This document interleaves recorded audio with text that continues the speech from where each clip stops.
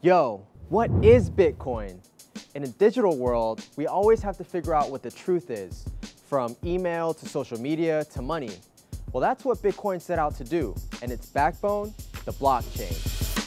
I'm Rizqi, data visualizer. I help policymakers on Capitol Hill translate data into insights. By night, I'm a hip-hop dancer, and we're jumping into the world of blockchain.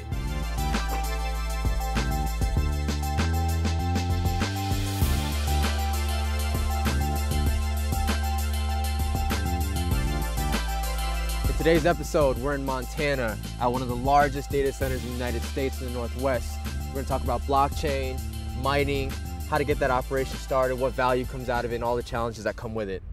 Here we go.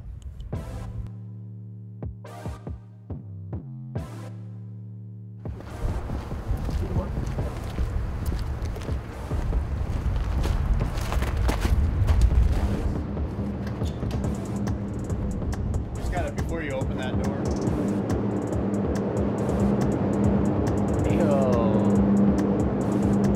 This is crazy, dude. I feel like I'm inside a computer right now. Literally, like we shrunk down and we're walking through a computer. So, how many units are in the building? Right now, I think we're currently around 12,000. We've had up to 13,000. Wow. Most people are just curious about how does mining even work and how can you even get profit out of that? What's the business model behind that? So basically, all of our equipment here is giving hash rate to the Bitcoin network or whatever cryptocurrency network that we're doing. And in order to do that, you get paid back out in Bitcoin. So basically, Bitcoin is a network that we're verifying transactions on the network, which in turn is also securing the network. And in return, we get Bitcoin as payment for those, for doing that service. Right.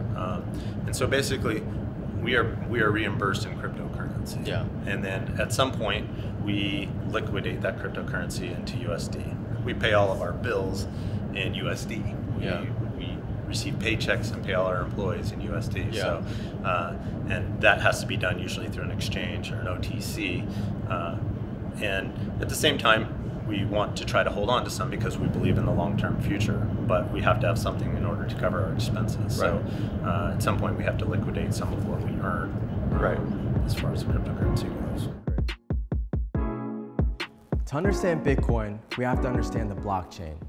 The blockchain is a decentralized record-keeping protocol. Let's say 10 people use one bank.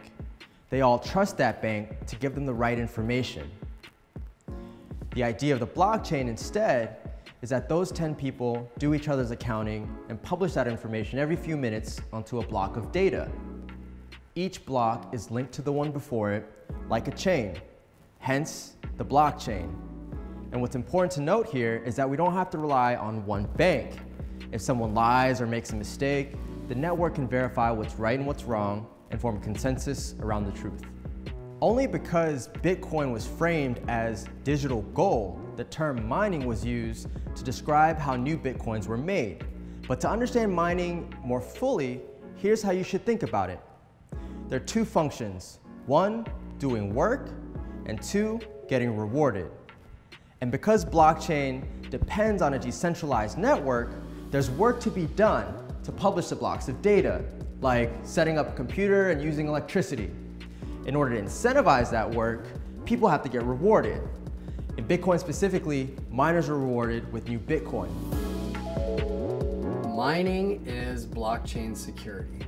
Blockchain security service. So every computational cycle that a server, millions of servers now on the mining network provide to the Bitcoin Core network and the Bitcoin Cash network and other networks is incremental security to that database so that it can't be hacked, so that people can't steal from it. So all of this other stuff in the ecosystem, all of these other great software companies and these other great use cases can be allowed, to flourish and grow and even exist, because in the absence of the secure foundation, none of that stuff would be possible.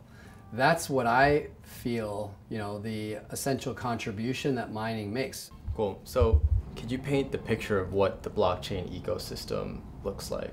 The current blockchain ecosystem is pretty sweeping and far-reaching. There are blockchain initiatives on probably every country of the planet right now, with a lot of the focus being on the technical aspects of blockchain database and the usage.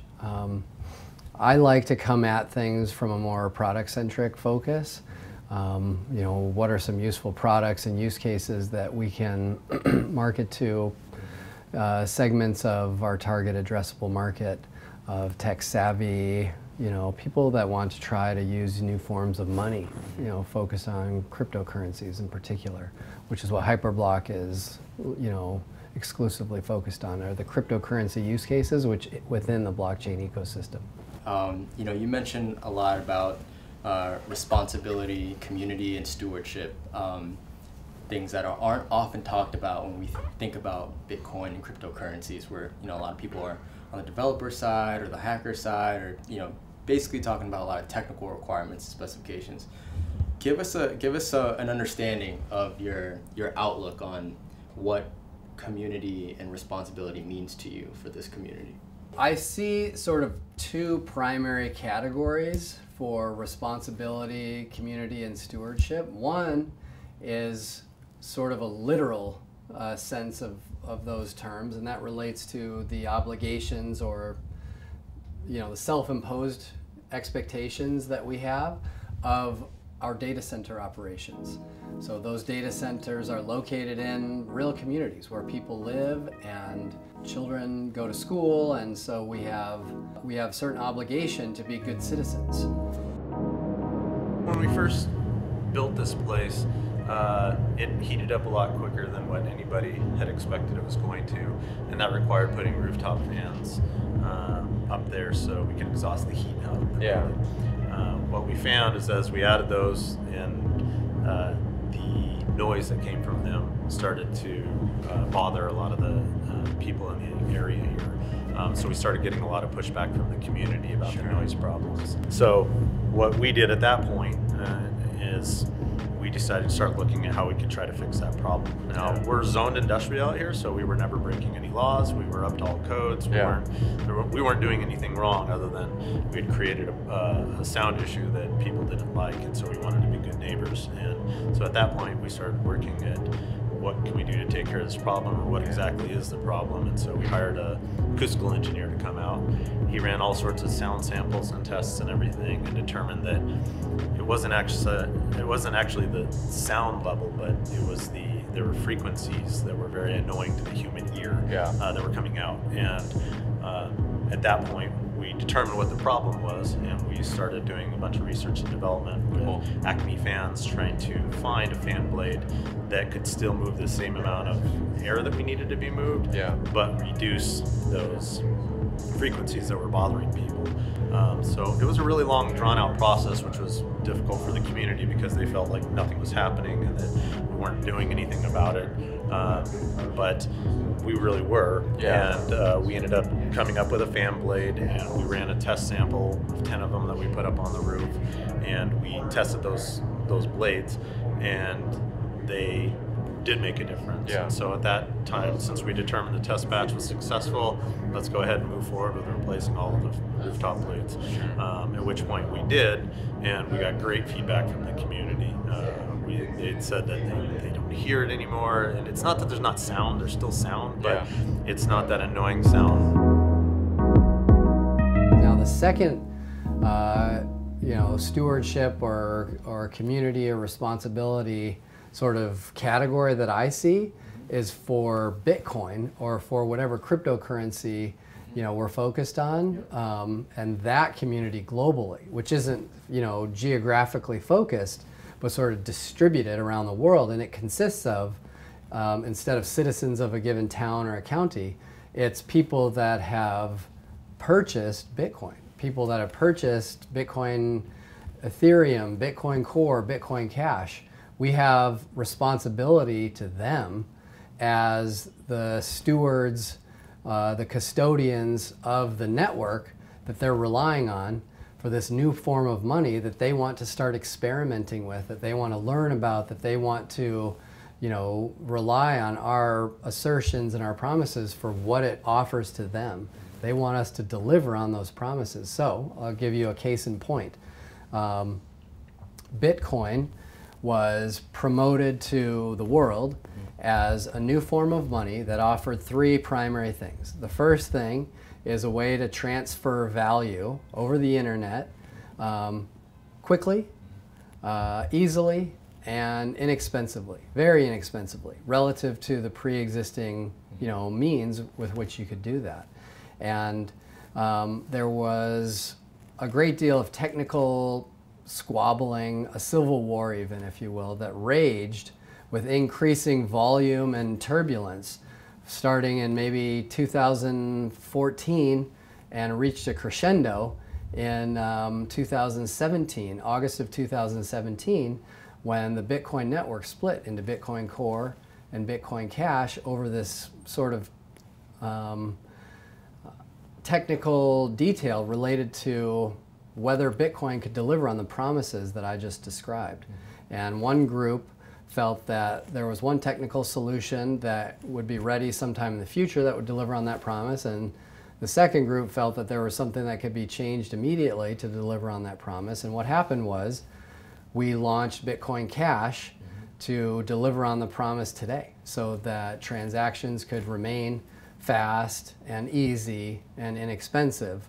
That was in August of 2017, and then on the Bitcoin Core network in the months that followed, as more and more and more of the mainstream population around the world became aware of and interested in testing out Bitcoin, they used Bitcoin Core. Bitcoin Core reached its transaction throughput capacity, and so transactions ceased to be inexpensive. They ceased to be fast. They ceased to be easy. And we, as an industry, as a group of entrepreneurs and promoters for our product, we're all really working for the same company here. You know, it's like this hypothetical conceptual company called Bitcoin. You know, my 10-year-old daughter kind of funnily tells people that I'm the CEO of Bitcoin. But I'm sure there's 10-year-old daughters that are, you know, the daughters of all the other business people and entrepreneurs in this industry that are saying the same thing. And there's truth to that. We really have that kind of responsibility to the world.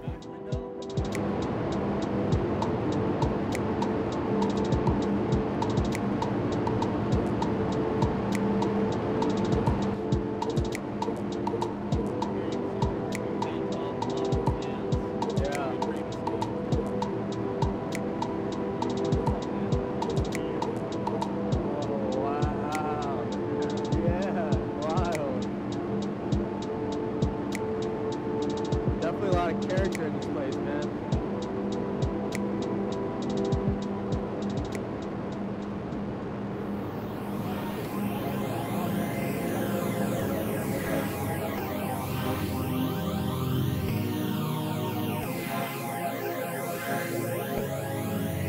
Almost immediately after Bitcoin came Litecoin and other cryptocurrencies.